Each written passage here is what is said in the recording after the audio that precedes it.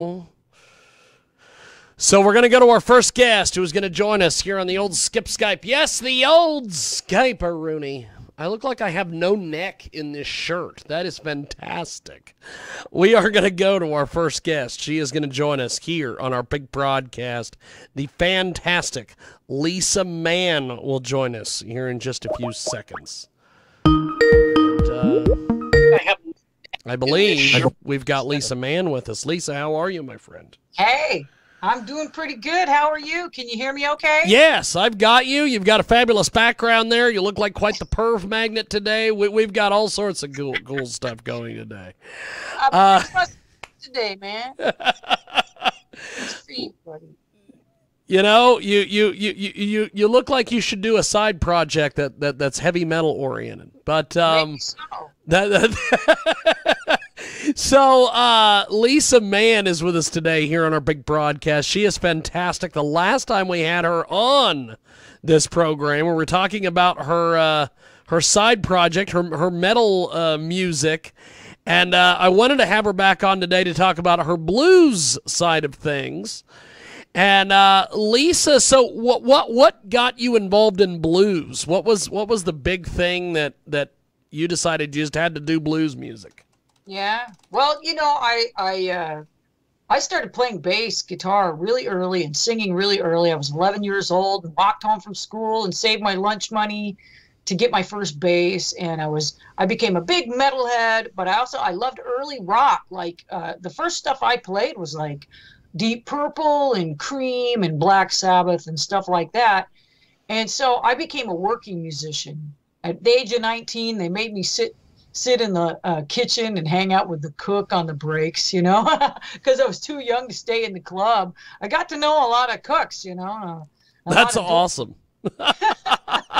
So I became a working musician, and eventually, I worked in Seattle in the 90s for a while, and then I came back down to Portland, and there's a huge blues scene in Portland. And if you want to work and you want to get paid in Portland, it's like, you better learn to play some blues. So I started, playing with, Paul DeLay, Duffy Bishop, Sonny Hess, all kinds of blues musicians. And it was like, oh, so those bass lines that Led Zeppelin were playing and that Cream were playing, okay, now I know where that came from, So it was like, I just felt right at home and started playing with some great musicians. And I just fell in love with blues. I just fell in love with it. I came kind of through the back door, through that British stuff, It is Lisa Mann. She's with us today here on our big broadcast, coast to coast and border to border on iHeartRadio today, and also 990 WBOB, the Mix Odd Tuesdays. And Lisa Mann is with us today here on our broadcast, and she is, of course, from Portland, Oregon. You tell me a little bit about, one of the things I know about Portland. Well, two things I know about Portland. Well, I guess three today. One is you're from there. Two is I've heard that Portland is the mecca for strip clubs. They have more strip clubs in the entire world. They have them in Portland, Oregon. And that's a fact. So before I get to my third thing, which is basically just a Tom Likas thing, tell me about the fact that there are thousands of strip clubs in Portland, Oregon. What is the deal with that? I think it's the laws, of course, the regulations, and also the fact that up in Washington and in some other states, the clubs have stage fees. And so the girls are actually like paying to strip. It's really awful. It's a really disgusting system that exploits women. And, some of these women, they'll work all day and all the money they earn, they give to the club and they go home with nothing. Or some of them will go home in the hole. And this is another state. Wow. In Portland, they keep what they get and they don't pay stage fees.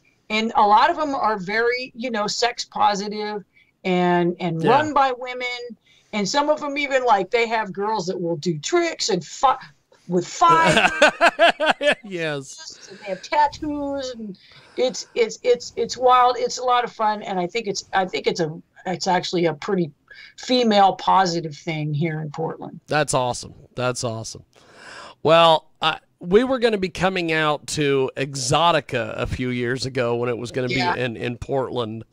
And I had interviewed several people from the area, and they said that that is the home to strip clubs. They have thousands and thousands of strip clubs. You got the ones where the girls breathe the fire and stuff like that. That's where you got to go. That is amazing. Jugglers and shit. That's right. Now, I've also heard radio personality Tom Likas also refers to Portland, Oregon as Portland, Oregon. He said that a lot of the women are not attractive there. The thing that I'm trying to figure out is, one, you're from there. You're pretty attractive. Two, if they've got all these strip clubs, why are these strip clubs filled with unattractive women, Lisa? I don't care what Tom Likas thinks. I really don't give a rat's ass. That's awesome. That guy thinks. Okay, I'll tell you this much. Yes, go. We have my husband's nephew is 22 years old, and he's been coming out here from New Jersey and visiting. Oh, Jesus, New Jersey. And we go downtown and we go check out, the just the shops and things, and go out to eat, and we do all that stuff. Yes. And you see these girls riding by on these bicycles, and they got little stripy socks and colored hair. There's a certain look to chicks in Portland, and it's an acquired taste. They got that's an acquired taste. And stripy socks all the way up their thighs, and tiny little shorts, and it's all very retro, And he was a happy young man. There's just cute chicks riding bikes all over Portland, so I don't know what the hell he's talking about. That's awesome. That's awesome. It is Lisa Mann. She's with us today here in our broadcast. So with your blues music, when you first started doing the blues, what was some of the feedback folks gave you? Well, I worked with Paul DeLay before he passed away. They called him the big man, and he was considered the greatest living blues harmonica player at the time. He's sadly no longer with us. But, I played with him and I was still learning. And there was a couple of times when he would cut the song short and just go like, nope, this isn't right. It's not right. And so he was a taskmaster, man. So he made me learn. It's like, there's some people who are a little more gentle, but I'm glad I played with him. And I also played with a guy named David Vest, who's a piano player. And he just sat down and showed me some stuff, because there really is a feel to it. You can't, this blues is not it's easy, 1, 4, 5, it's easy. It's not. You have to get the feel of it. You know what I'm saying? Yes. And so I just, whatever they suggested, man, I listened. So that was it. It just getting the musical feedback. The main thing you got to do, whatever style of music you want to play, if you're a budding musician, just listen to a lot of it. Don't play along with it. That's just awesome. Listen to a lot of it, That's awesome. Lisa Mann with us today. She joins us live here on our broadcast. She is fantastic. And I just love the fact that you have someone who comes and visits you from New Jersey. Have you ever been to New Jersey? I got family. We got family in New York, New Jersey, Florida. I married a guy from New York, so So every now and then I start talking like this. That's awesome. So Lisa, what are you up to now as far as your blues stuff? Now that venues are starting to open back up and people are starting to get bookings again and things like this. Well, there's not a whole lot. I am going to be playing the Flagstaff Blues Fest next summer, and this is the third time we've tried to book this damn festival, and I have felt so bad for all the promoters out there, because, they really struggled the past. It's been, 2 years in a row where they haven't been able to get the insurance or whatever it is. It's just hard. It's just been hard to plan. So, I still don't have a whole lot going on this year, but we got Flagstaff next year. I'm hoping to go back to Boston, the Boston area next year. And I'm really hoping to go back to the UK because I've done some tours in the UK. So I'm really hoping to do that. But everything is still pretty much up in the air. Like I said, it's still hard to plan. So.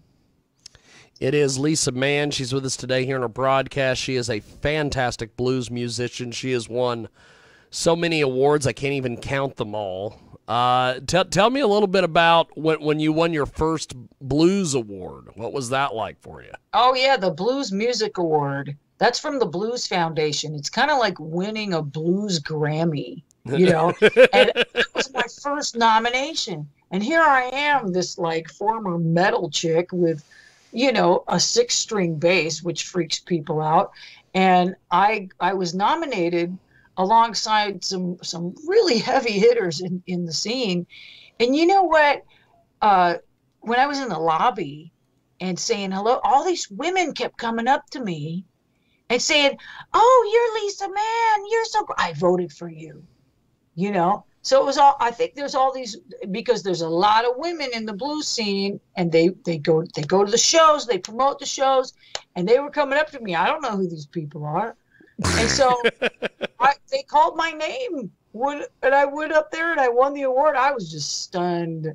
I probably made the stupidest speech in history because I don't even know what I said, but I was pretty flabbergasted and really honored because there's so many, like I said, there were so many bass players I was up against that I really respect so much. That's awesome. That's awesome. Yeah, it was awesome. Lisa Mann with us today. She joins us live here in our broadcast. So what is the latest album that you've got out there, and why should people go pick it up? Well, the latest album is called Old Girl. And it's kind of like, 2 words that mean different things, like jumbo shrimp. That's awesome. But it's about the song. It's a 5-song EP, and the title track is about just like refusing to grow up, basically. Yeah. And even though I am a woman of a certain age, I still feel like I'm a girl. I'm a kid, and I still want to put too much black eyeliner on and wear inappropriate clothes and make records. That's what I want to do. So it's called Old Girl. You can find it on Bandcamp. You can find all my music on Bandcamp.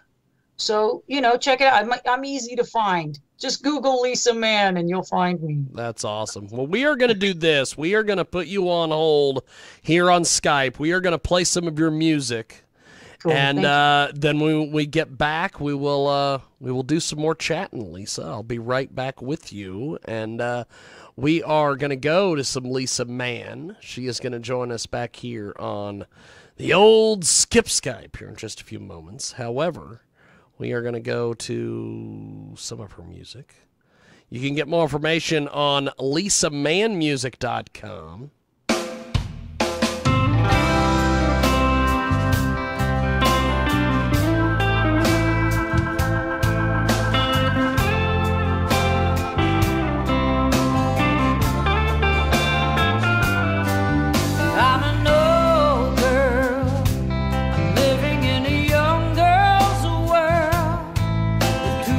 Makeup on my eyes, and do you think this skirt's a little high? No,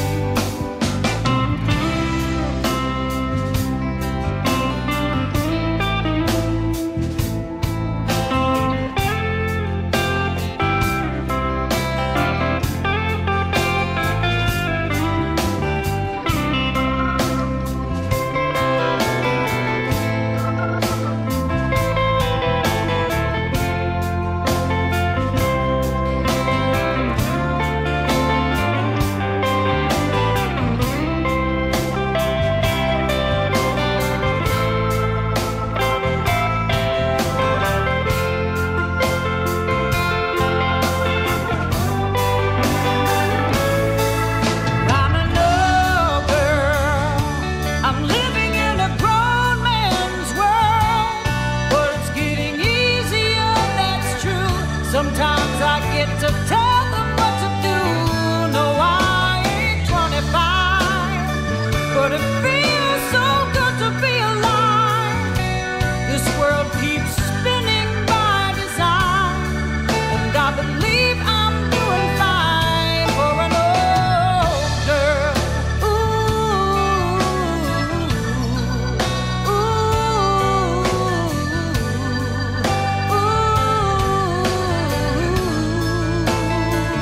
For an old girl,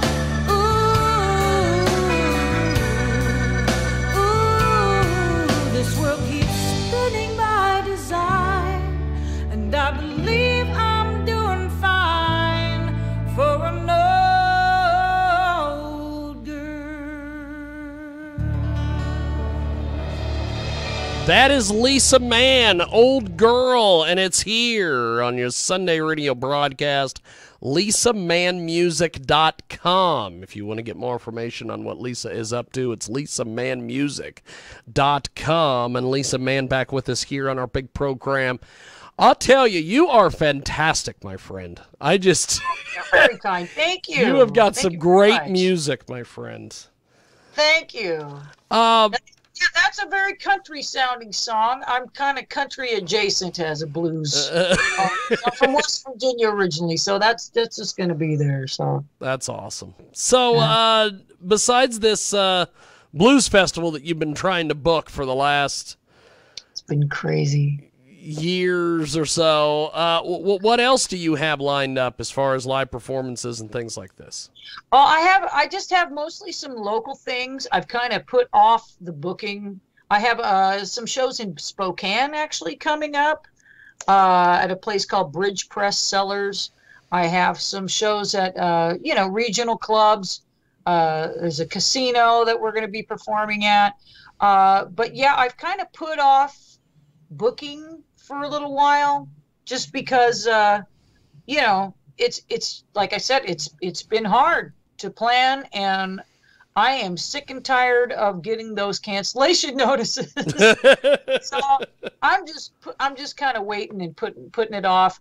I think the pandemic has a lot of us reassessing what we were doing, because before the pandemic, I even remember laying in my bed and thinking, I want off this roller coaster. I was traveling so much and doing so much.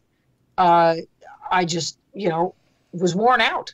And so, I don't want to work that hard anymore, really. I don't want to work that hard anymore.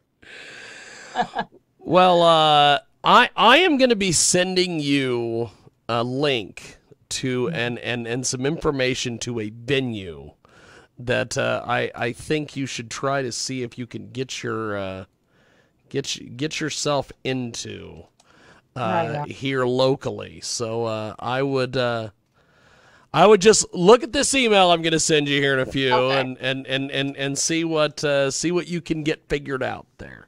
But Lisa Mann with us today. She's an award-winning blues artist. She joins us today here on the Sunday show, and she is fantastic. So what are some of the other things besides some local gigs and some festivals? Are you planning any new music? Do you have anything coming up? Anything as we head into the holiday season? Well, I do plan to go. Actually, I do have a gig in Riverside, Iowa at the Riverside Casino. Now, see, I can't remember anything about anything. So this is actually the night before Thanksgiving. There's a gig in Riverside, Iowa at the Riverside Casino. It's like Women of Blues Rock. And there's all kinds of female artists. A.V. Grau's band, Thierry Odabi will be there. Lara Price is going to be there. It's going to be a huge show. It's going to be a blast. Also, I'm going to go to the International Blues Challenge this year. That's awesome. And, that's awesome. Yeah, I'm going to go. Thierry Odabi actually has a women's showcase that's going to happen down there. And they're always looking for judges, so I'll probably, help them out and do some judging for some of the competition, and just hang out and schmooze. I'm rehearsing today on the metal front. I'm rehearsing today with a band called Splintered Throne. I joined. That's awesome. Is that cool or what? I joined that band as their singer a while back. I was actually a fan. And so when they had auditions, I was like, yeah, I'm going to check this out. So I joined as their singer. They already have a bass player, so they don't need me to do that. And we have had every kind of delay possible, mostly thanks to the pandemic. But we're getting in the studio. We've tracked the drums. We're getting in the studio, so we're having a rehearsal today after this interview with Splintered Throne, working on a new album. That's awesome. Got fingers in a few different pies. You know? Well, Lisa, you once again, you are fantastic. I love chatting with you, and I will let you get to your practice. And thanks for doing this today, my friend.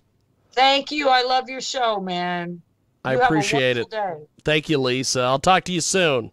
All right, appreciate it, my friend. There she goes. That's Lisa Mann. She joins us today here on our big broadcast.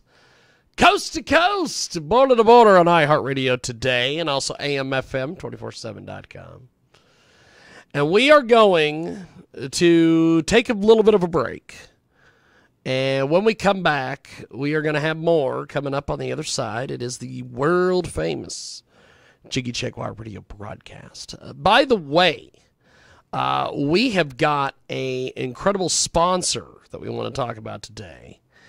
These folks are pretty amazing. They have an interesting approach to things, and I wanted to get their information in here before we took a break, because they're interesting. They have an interesting concept. It's called GiveBible.com. Your donation of $5 can show someone the way to heaven. That's right. GiveBible.com is an opportunity to give a holy Bible into the hands of someone who cannot afford it. By doing this, you have sowed God's words in someone and the great blessing you would inherit. And check it out today. It's GiveBible.com. That's right. They're also on the Facebook. They're also on the Facebook. Go over to GiveBible.com for more information. And we are going to take a brief time out here.